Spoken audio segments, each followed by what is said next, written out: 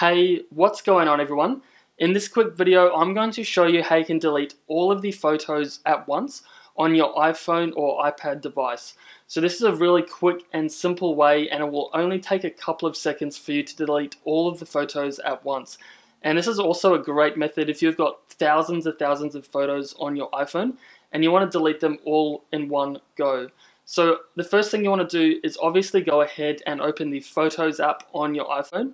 And once you do open it, the next thing you want to do is look and find the select icon. And now, depending on the iPhone version you currently have, the select button might be in different corners of the iPhone. So just have a quick look out for that. So I'm just going to go ahead and press the select. Now, once I've gone ahead and done that, all I'm going to do is press and hold and drag up. And as I'm doing this, I'm going to press the top right hand corner of the screen. So as you can see guys, it pretty much selects all of the photos at once on my iPhone device.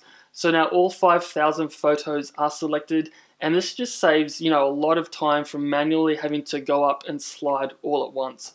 So now that all of my photos have been selected, now I have to go ahead and press the bin icon. Now, I do want to keep these photos, so I'm not going to delete them in this example. But if you want to go ahead and delete them permanently from your iPhone, you just want to go ahead and click delete. So I'm just going to press cancel.